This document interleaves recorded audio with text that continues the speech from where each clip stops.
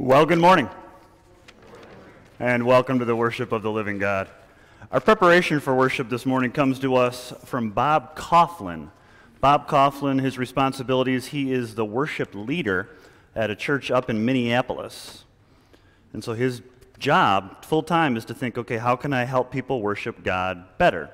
So what you got here is somebody who all week thinks, how can I help people like me, like you, worship God? To worship God is to humble everything about ourselves and to exalt everything about Him. So that's what you're here to do. That's what I'm here to do. To humble everything about us, and that's hard, and to exalt everything about Him, which should be easy, but because we're sinful, it's very hard. Our call to worship is about somebody who does just that. It's little Samuel. Remember when he's a little guy? Hannah takes him to the temple, and the author, Hannah says, now I'll give him to the Lord. In his whole life, he'll be given over to the Lord. And little Samuel will worship the Lord there. That's what you're here to do. It's what I'm here to do. Give ourselves over to God. Going to be doing so together. Going to be standing and praising God together, singing, "Oh, praise the name."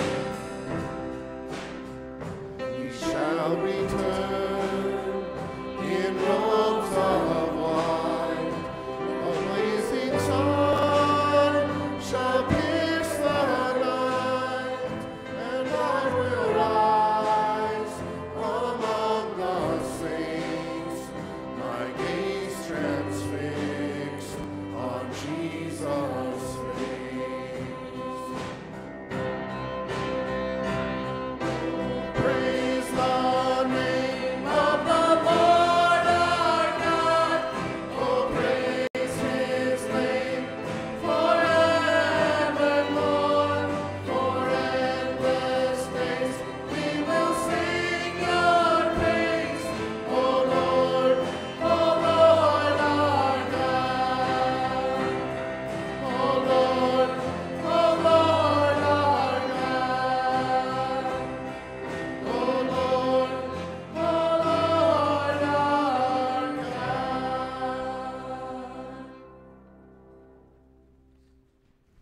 let's go to him in prayer. Father, we just declared our desire to sing your praise endlessly. And Father, as we behold your beauty, as we see you for who we are, Father, that is what we do indeed want. I pray that each of us this morning, Father, would have a taste of that. We would taste and see that you are good, that you are what we need, even though we run so often everywhere else. Father, we thank and praise you for gathering us together to be with you, to be with each other. We ask that we would indeed be blessed to be in the house of the Lord. We ask this in Jesus' name. Amen. And this great God, he's the one who welcomes you and greets you with these words, and may grace be yours. May God's mercy be yours. May his peace rest upon you. This comes from the God who is, and the God who was, and the God who is to come. And all of God's people said, amen. And as God's welcomed us, let's take this opportunity to welcome one another.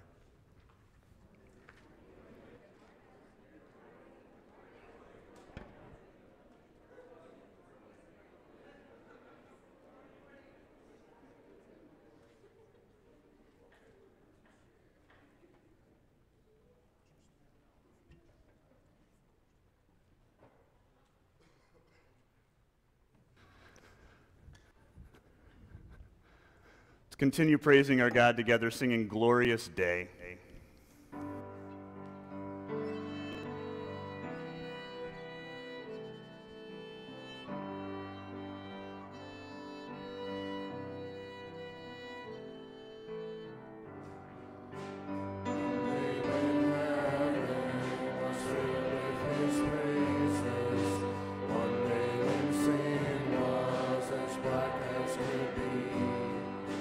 Jesus came forth through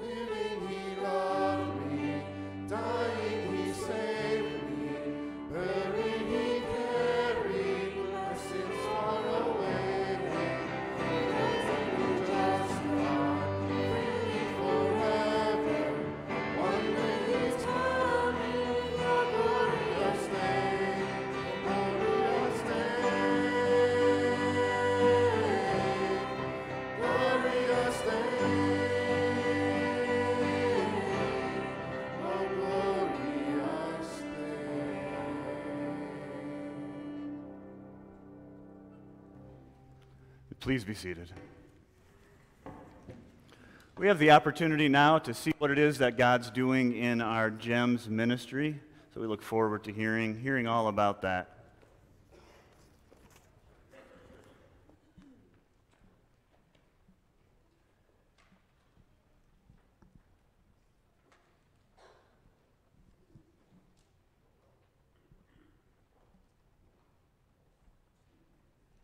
Well, we have been having an awesome day, our year in GEMS. We have 26 girls that have been coming. We picked up a few different members throughout the year. So the girls have been doing a great job of inviting friends and others there.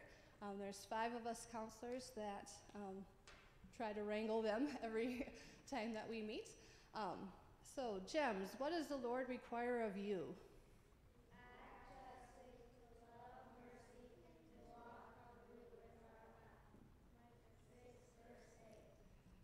All right, and during a typical week, what we'll do is meet together as a large group. We'll go over our motto, and then we'll sing some praise and worship songs, and then we go over what our theme. And our theme for this year is Friended. It comes from John 15, verse 15, which is, I have called you friends, for everything that I learned from my Father I have made known to you. So we've first learned about how we are never alone because Jesus is our best friend and he's always with us and the best friend we could have. And now we're learning how to look at Jesus' example and figure out how to be really good friends to one another. So there's 5 different areas we've been looking at. So far we've learned how to love one another, how to serve one another, and pray for one another. And spoiler alert, upcoming we're going to have how to accept one another and to be kind to one another. So that will be how we wrap up our lessons. We've had lots of other fun things, close to home adventures. We had photo scavenger hunts, and we've done nativity escape rooms, had our daddy date night Christmas party, and we just had a luau with the moms. So we do lots of other things to keep the girls entertained, as well as the craft that we have during our lesson week. So that's what we're kind of about. We want to thank all of you for your prayers and support. Thank you for buying the cards. That's a nice little ongoing fundraiser that helps keep us in craft supplies and in our lessons and things like that. So that is what we have. Thank you.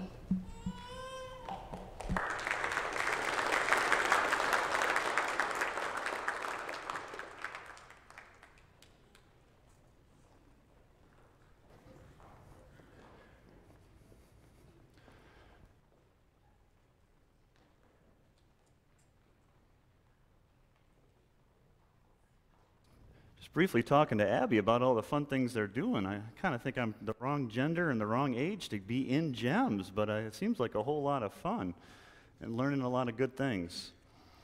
Also, girls, well done with the verse. I mean, I've kind of got the sermon manuscript right in front of me, so I don't memorize, but they rattled off that verse just like that, so well done. We're going to be going to God in prayer in a moment. First,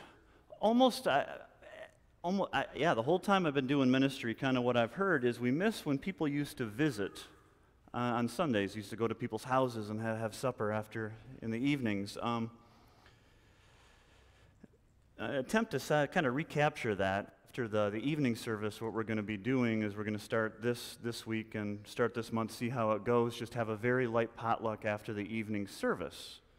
Some of us have thought about, man, we miss seeing each other, especially with the pandemic, and here's an opportunity just to eat meal very light after the evening service. And I want to emphasize very light, because with hospitality we think, okay, what am I going to make? What is so-and-so going to think?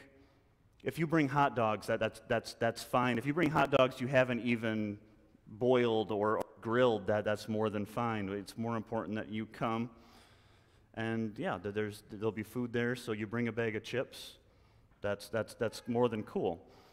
The goal is just on Sunday evenings to eat and round out the day of rest and worship. So we'll do this evening after the service, and we'll see how that goes. We're going to be going to our God in prayer now. We're going to be using Ethan's prayer in the Psalms to kind of organize our prayer. We will sing of your great love forever. With our mouths we will make your faithfulness known through all generations. Father, like Ethan in Psalm 89, we delight in your love, and we want to make your reliability known to the next generation, so they'll delight in your love too. We like the fact that you do good to us, your people, and we like the fact that we can trust you no matter the circumstance. We want others, especially, Father, covenant children, those who, Father, you've given to us to raise, and Father, children that we come to meet, we want them to know your ways, to know that you are a Father that they can trust, that you'll always be there for them, leading and guiding as they put their trust in you. And we recognize you're working, Father, through our ways to make your faithfulness known. This is your work, and we're coming alongside you in GEMS. Please continue to help the counselors. Father, continue to keep in step with the Spirit. We thank you for the work these women are putting in as they point these girls beyond themselves to you. In this world, Father, that so quickly crafts everything into how we can help ourselves, we're so thankful that we can be helped by you, because we all certainly need it. We pray for the girls who were up here, Father, the girls who weren't able to be here this morning.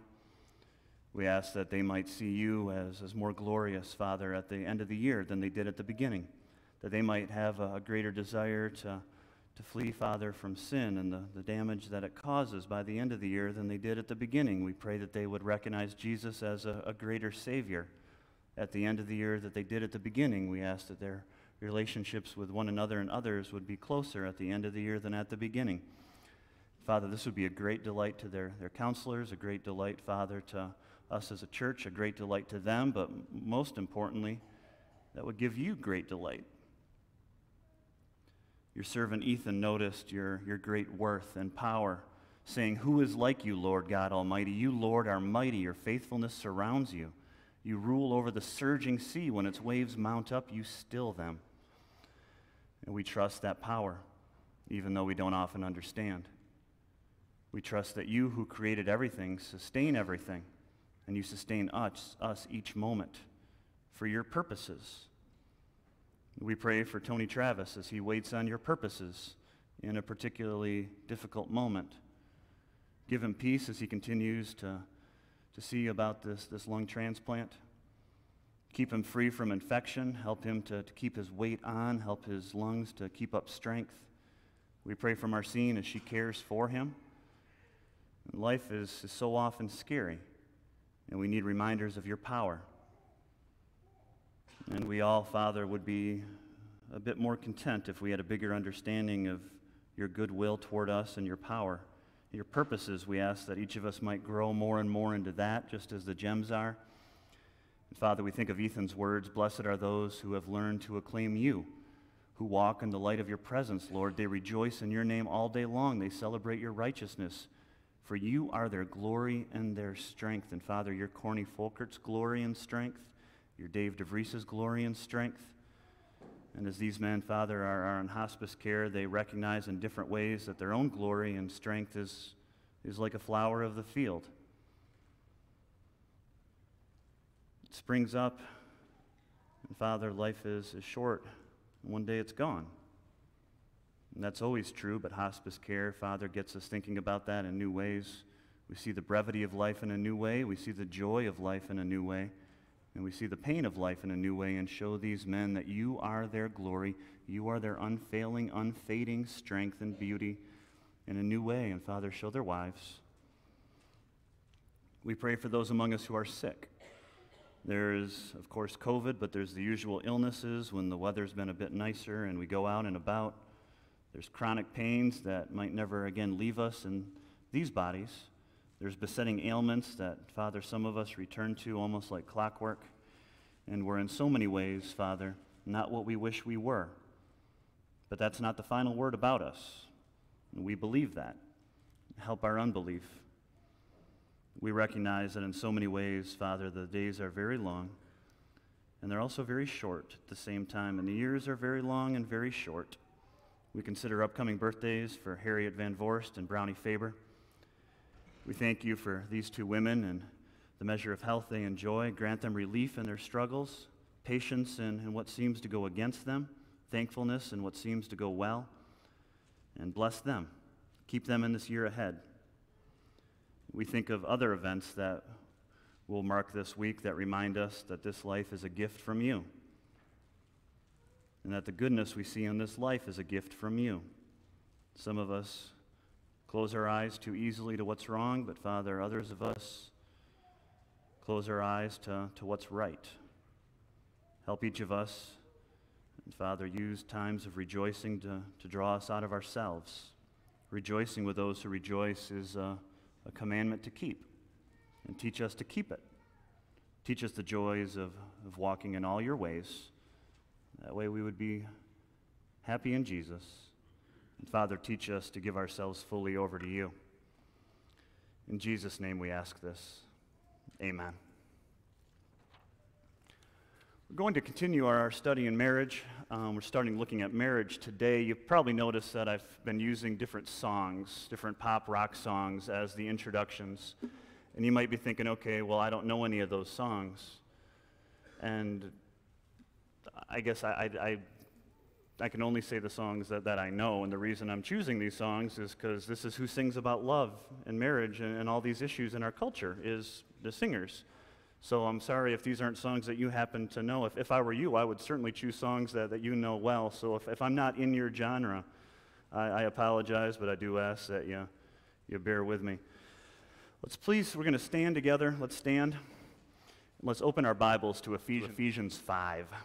Ephesians 5.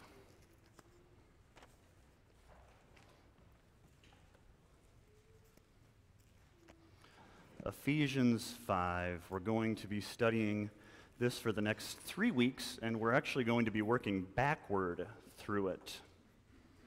There's 3 sections, so we'll study the 3rd section, then the 2nd, then the 1st. It's on page 1823 in the Bible I've got here.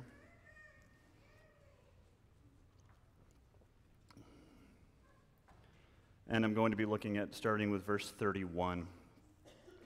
This is a quotation from Genesis. For this reason, a man will leave his father and mother and be united to his wife, and the two will become one flesh. This is a profound mystery, but I'm talking about Christ and the church. However, each of you must also love his wife as he loves himself, and the wife must respect her husband. I encourage you to keep God's word open before you.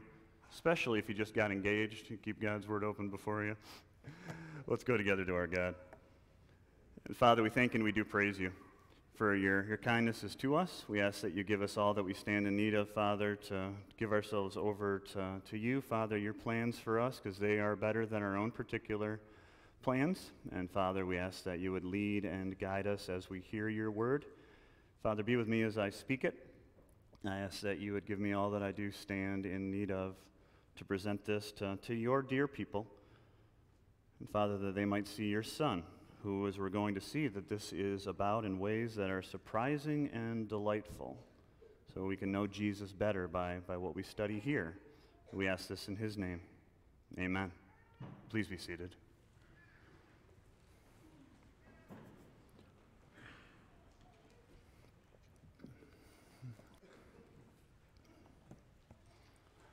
Well, what is marriage designed to be? Rod Stewart sang this song to his wife, it was then Rachel Hunter, back in 1993. He turned it into a huge hit. Have I told you lately that I love you? This is the song he started crying about during MTV Unplugged. Have I told you that there's nobody else above you? You fill my heart with gladness, and you take away all my sadness. You ease my troubles, and that's what you do. So is that an apt description of marriage? Fill my heart with gladness, take away all my sadness, ease my troubles, that's what you do. Maybe you're a country music fan. John Michael Montgomery had a big hit that same year, 1993, about marriage. Maybe you think, okay, this is a better description. I'll give you everything I can.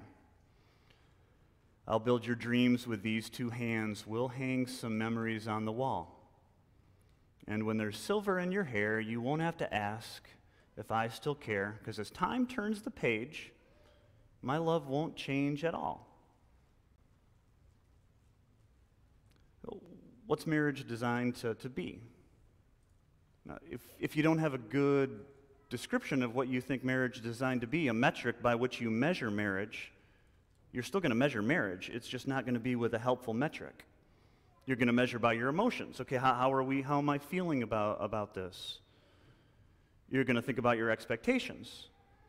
What did I expect going into marriage? Is this person meeting my expectations? You're going to use some metric. You're going to use the metric of statistics. Well, 73% of couples say that they grow closer when they... You're going to use the argument of all these different ways that people tend to think about marriage. You might just use the last song that you heard on the radio and say, is our marriage like this? Does my husband love me the way that Rod Stewart loved Rachel Hunter? And if so, what do I do then? Because Rod Stewart's bawling his eyes out, and then a couple years later, they're splitting. We've all got metrics by which we judge marriage.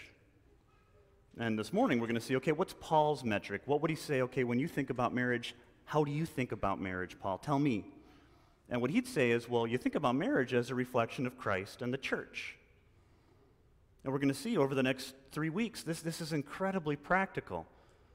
It's not just an answer that just seems hyper-spiritual but doesn't really mean anything, that you'd say, like, I should just say it and it's right, but what do I do with it? No, Paul says, here's exactly what you do with it. So we got 3 weeks to think about this, and that's the claim of this sermon, is marriage, it's a reflection of Christ and the church, these two coming together.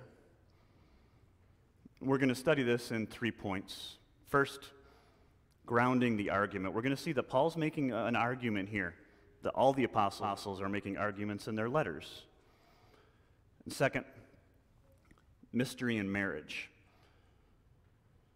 And third, an overview of responsibilities. We're just going to point our nose in the direction of, well, what do husbands do? What do wives do? If you got your Bible open before you, I want you to see that what I'm saying comes from God's Word. These aren't my own thoughts. Verse 31, you get God's Word in God's Word, because this is Genesis, Paul looking back to Genesis. 32 is our second point. This is the mystery made public. And third, finally 33, we're just going to kind of point our nose in the direction of, okay, husbands, what does this mean for husbands?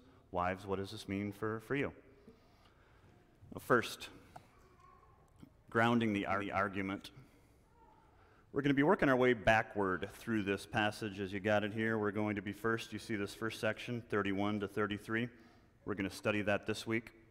Next week, we work our way to husbands. What are husbands supposed to be doing in marriage? How do they behave in marriage? Finally, wives. How are wives supposed to behave in marriage? And the reason we're working backward is because I want you to see that Paul is arguing from something. He's making points about marriage from something. He's not simply thinking about his own experience of saying, well, you know, my parents' marriage, here's what kind of worked for them. He's grounding it in Scripture. He's saying, well, this is what God said in Genesis. And now we need to reason more that way, because we tend to reason in every other way. I'm this way. Emotions. I reason by emotions a lot. If something just feels or makes me sad, well, it must be wrong. If it makes me angry, it must be wrong. But that emotions and reason, they often don't have anything to do with each other. And Paul doesn't reason by statistics here. He also doesn't reason by the surrounding culture. Well, everybody knows that marriage, he doesn't reason that way. He doesn't reason by human authority. He doesn't say, well, you know, Aristotle said this about marriage. He reasons by Genesis. He says, okay, this is what God had to say. This is what God did. For this reason, Genesis 2, a man will leave his father and mother and be united to his wife. The two will become one flesh. Now, Paul uses the Septuagint here, which is the Greek translation. And I think the reason he does it, and he doesn't use the Hebrew, is the Hebrew says they will become one flesh. And the Septuagint says two will become one flesh. And you're going to see how important this idea of two becoming one is, because it's all over this passage. And we're going to see that marriage, it's just a public picture of what God's doing in history of bringing things that have been separated back together. So I'm using the language here of Paul making an argument because we often don't think that way. I mean, I don't think I ever really had a view until I went to seminary and thought, okay, well, how did we get this book? I mean, I knew it didn't just kind of fall out of the sky. I knew that. But I kind of had the idea that maybe Paul would just kind of go into a trance and he'd wake up and, well, there's Ephesians. Or Peter's kind of feeling something weird inside of himself. He goes, oh, grabs a pen. Oh, here comes 1 Peter. And then he kind of writes it. That's good. But no, what he's doing is he's making an argument. He's reasoning it out. God's word, it's fully God's word, but it's also fully Paul's word. It's also fully Peter's word. It's also fully John's word. They're reasoning their way through things. So it doesn't come outside of reason. What the apostles do is they look back at the Old Testament, and then they look at the life, death, and resurrection of Jesus, and then they say, okay, and for real life circumstances in which we're living, what does all of that mean for this? What does all this mean for marriage, which we're studying now? And they did this because they thought the churches were important enough for them to spend their time doing that. That's why pastors take calls to churches. It's because God's people are important enough to do the hard work of having a pastor reason their way through scriptures to say, well, what does God have to say for what you're in right now? So we'll reason through it. If you got your Bible, Ephesians 5, what I want you to see first in this Genesis passage, because again, you're here, we're pretending we're sitting with Paul, and Paul's looking at Genesis, and we're saying, okay, Paul, what do you see? Why would you put this verse here?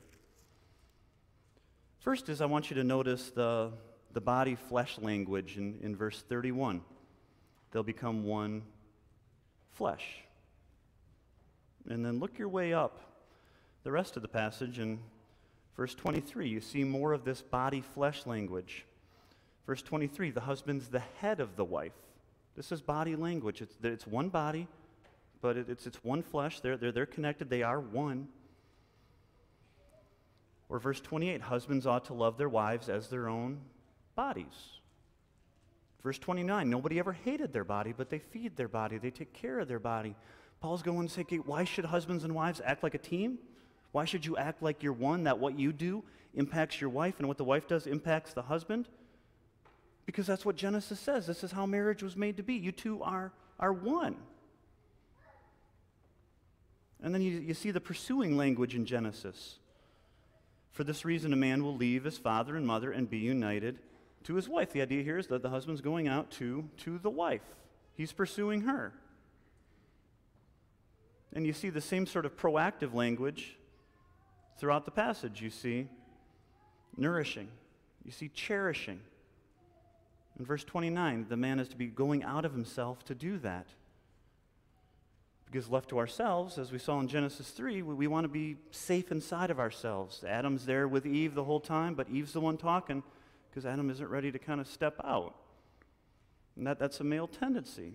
And God calls us out of that. And that's because that's what Genesis says. And the wife, she's described in receptive terms. She's receiving her husband. They're united. The man goes to her. She receives him. And verse 22, this is what's going on. Wives, submit yourselves to your husband as to the Lord, as the church submits to Christ. Verse 24, so wives should submit to their husbands. We're going to be seeing that when we study this in wives in 2 weeks. The idea is, okay, you're receiving your husband's leadership. Bethany and I got to be involved with the marriage conference this last weekend. We had ballroom dancing, and the idea there is the husband leads, the wife follows, and if not, everybody's toes get stepped on. And so we're going to see, well, how do you fulfill these roles?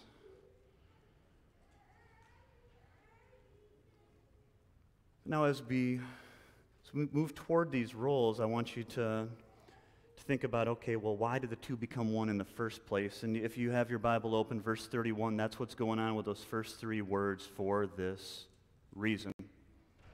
We tend to jump over those. Just, okay, well, for this reason, we just kind of gloss over those. But for what reason? Why would a husband and wife become one? What is the rationale for that? Well, whenever you see for this reason, what would make sense to do? If you came into an argument, a discussion that was going on after church and people were talking and someone said, for this reason, and then said something really profound, you would want to know, well, for what reason, right? Well, what did I miss? Well, what we missed was what comes right before this, which is was Adam saying about his wife, she'll be called woman because she came out of man. So they were one, and then they were separated when God made woman. And so Paul says, well, for this reason, the two that were one should return to being one. There is a sense of completion in this, just as last week we saw with singleness, there's a sense of completion with being with Christ. So now all that we've done so far is just to sit with Paul and say, okay, how do you read Genesis? Why would you bring this up here? And we're seeing that what he says about marriage is simply because that's the way God created it to be. It's not just for his day. It's not saying this works really well for the first century, but don't give this a shot in the 21st century. It's not going to fly there. Or, people have changed in so many different profound ways that human nature is totally different. No, God's saying this is how I made it to go. And so what we got to do is make it our business, just like Paul, to think in terms of Scripture. That's what Paul's doing. The tendency that we have, that I have, is to take what I already think and kind of cram it into Scripture. That's my tendency. That's the natural human tendency, is to say, okay, how can I get God to agree with me? But Paul, he's different. What we see here is saying, okay, no, God said this. How do I think through this in the way that I agree with God? If one of us is wrong, Paul would say, I want it to be me, so I can change. This is what he talks about with how are you transformed? By the renewing of your mind, by saying, okay, this book starts to set the agenda for how I think about things, for my marriage, how I think about what churches, how I think about how I deal with kids, how I think about with people that I find difficult to deal with, how you do all of this. And this is Jesus, he thought the same way. This is why he said, okay, when people are disagreeing with him, when Jesus says, okay, well, remember the Scriptures. Or when he puts the Spirit with the disciples, he says, okay, he opens their mind to understand the Scriptures. It's not because he says, okay, now I'm going to make you super spiritual. It's to say, I want you to understand life. Because you're in God's world, and you understand it by God's Word, and if you don't understand God's world by God's Word, you're going to have a really rough time in God's world. And God doesn't want his people to have that rough time. So he says, let me help you understand where you live and what life's about. So as we think about coming to see life in terms of God's world, we notice here a really beautiful picture of it in our second point, which is mystery made public. At first glance, Paul's words in verse 32, they seem to come out of nowhere, right? You're reading along, you're reading all about husbands and wives. Okay, wives should do this, husbands should do that. And then Paul says, this is a profound mystery, and I'm talking about Christ and the church. I mean, when that first hits me, and that's what it does, it hits me, it's like, what the world? No, Paul, you're talking about husbands, man. You're talking about wives. So you don't need to make things super spiritual, Paul, all right? We're just talking about husbands and wives. We can talk about Christ and the church later. But then you work your way backward, and you see he's really actually been talking about Christ and the church the whole time. Look at verse 25. Husbands, love your wives. How? Just as Christ loved the church and gave himself up for her. And then it's a description of Christ and the church. Or verse 29, no one ever hated their own body, but they feed it and care for it just as Christ does for the church, because we're members of his body. So he keeps going back and forth between Christ and the church and saying, okay, husbands, watch what Jesus does for the church. He takes care of the church as if it's actually him. Well, what does Jesus say to Paul when Paul's persecuting the church? Paul, why are you persecuting me? I'm one with these people. Just like when somebody offends your wife, well, okay, why are you offending me? You two are one. So Paul's been talking about both. And some people think that's what the mystery is. This is a profound mystery, but I'm talking about Christ and the church. And the idea behind this, Eugene Peterson, he translated that way in the Message. The idea is that this is just too hard to understand, but it's really deep. But that's not how Paul uses the word mystery. We use mystery that way, right? We say, man, that's a huge mystery. We use mystery in the sense of, well, something we just don't understand, mystery novels.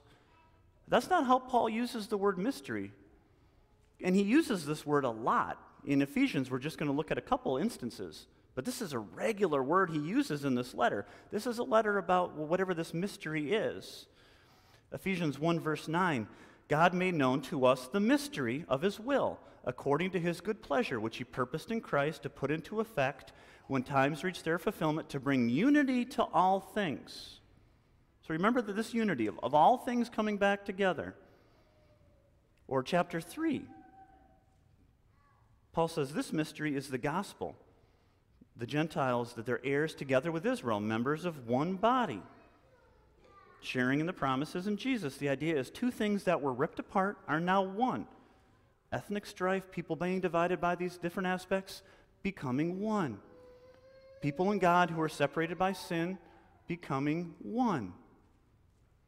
That's how Paul thinks about the term mystery, is saying this has always been God's hidden plan, but how he's going to bring things back the way they should be. Right? Because if you think life is not the way it should be, you're right. Right? But people know that. Anybody who thinks that this life is the way it's supposed to go just isn't thinking it through. This is a messed up world, and things that should be together aren't. The ways things should go, they don't go. So how is it made right? That's what Paul says by mystery. He says it used to be hidden, now it's revealed. And it's revealed in Jesus. Jesus is the one who brings things back together. That's what Paul's talking about here. For this reason, the two will become one flesh. Paul's saying, okay, that's why he goes back to Genesis to say, okay, what about men and women? How do you bring them properly back together? What's a picture of that? What's a picture of two things that are very, very different coming together? Husbands, what is it? Men are from Mars. What is it? Women are from Venus. Men are from Mars. I mean, the sense of two things that are very different. How do you actually put them together in a way that's peaceful? And Paul says this is a picture of what God's doing. So what this means is, if you're married, your marriage it's a public statement about this is what God's been doing through all of history, and what we got going between us. It's just a little picture of it, bringing two things that are separate together. So this is why husbands should look at Jesus and say, okay, well, what does Jesus do? I should do that because our marriage reflects that. I should pursue her. I should lay down my life for her. From heaven he came and sought her to be his holy bride. I should get out of my comfort zone, out of myself, and pursue her. Am I not going to want to? Yeah, a lot of the time I'm not going to want to because I'm selfish and I've been hurt. But it's saying, okay, well, what does God want me to do? God wants me to do that. And for wives, it's a sense of, okay, well, I receive him. I honor him.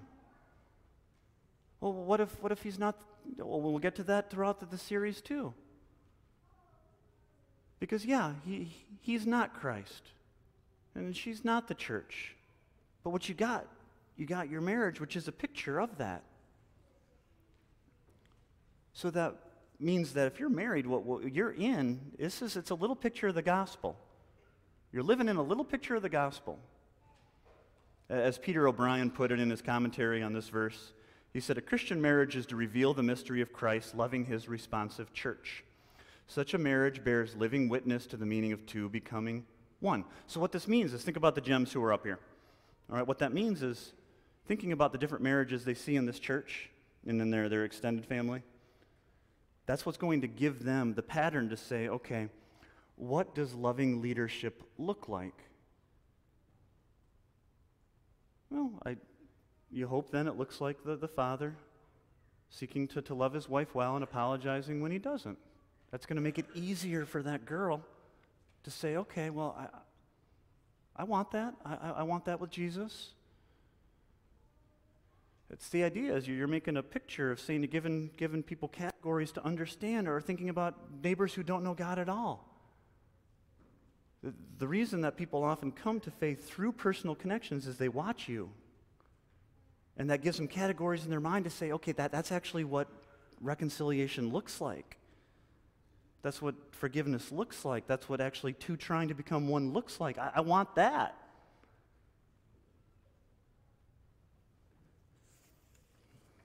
Marriage matters a whole lot more than we think. Just like last week we saw singleness matters a whole lot more than we think. We so easily think in terms of the culture and how can we I do this. I so easily think in terms of the culture. How can I kind of have generally what everybody knows about singleness or marriage, but with a slightly Christian twist? But God says, no, all of you is what I want. I want all of you for all of me. That's the trade. And it matters so much more than we think because it's not just about two people. It's actually, we're going to see, it's about all things. This is why, how does the new creation, when it's described in Revelation, what does it start with? It starts with a marriage, right? That's what it does. It's God's people coming down out of heaven like a bride beautifully dressed for her husband. Who's the husband? Christ. Who's the bride? Us. And when that comes, the new creation comes. Everything's as it should be. This is the return to Eden. The return to Eden comes by way of a marriage. And the best picture of this that I've seen, it might surprise some of us, it's the Lion King. Posted that on Facebook this week, and I now know I've got everybody's attention between a certain age and a certain age, probably between 3 and 41. Lion King has a very strong pull. But it's the scene where Simba and Nala, these are the two, they were cubs in the little, then they grow up, and then they fall in love as lions. And they're playing with each other in the creation. They realize their love for each other, and this is the lyric. Can you feel the love tonight? The peace the evening brings. And here's the line. The world for once, in perfect harmony with all its living things. You can find some New Age elements in that movie, but the idea of the entire creation finding its perfect harmony in the idea of a groom and a bride coming together, that's just straight up Scripture. And you're the bride, and Christ is the groom. And then all things should be as they should be. Now, this is a profound mystery, but I'm talking about Christ and his people. So now, how do you put this into action? If you get a sense of, man, that's really glorious, and I'm married, how do I be a part of that? That's the next 2 weeks, but this is just kind of pointing our nose in that direction. An overview of responsibilities. Doesn't even the slide look like the Lion King picture? Doesn't it kind of look, maybe I'm kind of going too far with that one, but I think it kind of does. So well done. Sharon, did you do this one? Well done on that one. Sharon very faintly waved on that one. All right, so you put this glorious picture. I didn't tell Sharon about the Lion King before. I'm very under wraps. You put this into practice in your marriage in very, very practical ways. Often, I'm this way, I imagine you're this way. When I see something glorious, I get a sense of, I need to do something glorious to put that into action. But no, it's actually really mundane and normal stuff. Verse 33, however, each of you must also love his wife as he loves himself, and the wife must respect her husband. Now, this is the next 2 weeks in short. So you paint this picture of Christ and his church with thousands upon thousands of tiny little brushstrokes of love and respect. The husband, he sacrifices time to be with his wife that he would normally use for a hobby. That's what it looks like. Just as Christ loved the church and gave himself up for her. He steps out of his comfort zone to bless her. For this reason, a man will leave his father and mother and be united with his wife. He starts to think about, okay, well, what would be life-giving for her? Just like he thinks about, okay, what would be life-giving for my schedule? Okay, well, what would be life-giving for her schedule? For nobody ever hated his own body, but they cared for it just as Christ does for the church. So if you're a husband, you start to think, okay, how does God care for me? How does Jesus care for me? I want to do that for her. I want to be that for her. And when you see things in your heart that keep you from that, men, it's a sense of saying, okay, I need to put that to death. I need to step out of myself for her. Okay, well, what if she did this or that? Well, okay, well, we'll get to that, but that's not the main thing. The main thing is, what does God call you to do? I mean, she doesn't have to earn the right for you to treat her as God commands you to treat her. And she often shouldn't have to ask for it because God tells you to do it. And the wife, she starts to think about her husband and honoring her husband, even with his imperfections, to say, okay, well, because I want to honor somebody who is perfect. That's the first line, submit yourselves to your own husbands as you do to the Lord. And she cheers on her marriage even when it's looks like it's just a losing team. A man will leave his father and mother and be united with his wife, and they're one. She honors him not because he's all that great shakes, but she honors him because he's hers. Now this is for every husband, every wife. The word here for husband and wife, it's in the singular. Meaning he's talking specifically to all the husbands and wives in Ephesus, in that church. This isn't for a hypothetical marriage. This is for your marriage if you're married. And that's where obedience, I find for myself, is hard. I do a wonderful job obeying in Calvin's day because I actually don't have to do anything. I can just say, oh, I would do this. No, I would be with Calvin and Luther and man. But obeying in my own day, that's really hard because it actually calls me to do something. This is what the next two studies are about, is how do you do that? So this is about how do you put into practice, if you're married, in your marriage, what God's doing in history. I mean, this is about what God's doing with humanity, which means that in a way, have I told you lately that I love you? It's about what God's doing with us. Have I told you lately that I love you? Have I told you that there's nobody else above you? You fill my heart with gladness. You take away all my sadness. You ease my troubles. That's what you do. Yeah, Rod Stewart, he turned that into a big hit, singing about his wife. But Van Morrison wrote it and sang it first. And it seems from everything I can pick up from interviews, he wrote it about God. He wrote these lyrics about God. Have I told you lately that I love you? Have I told you there's nobody else above you?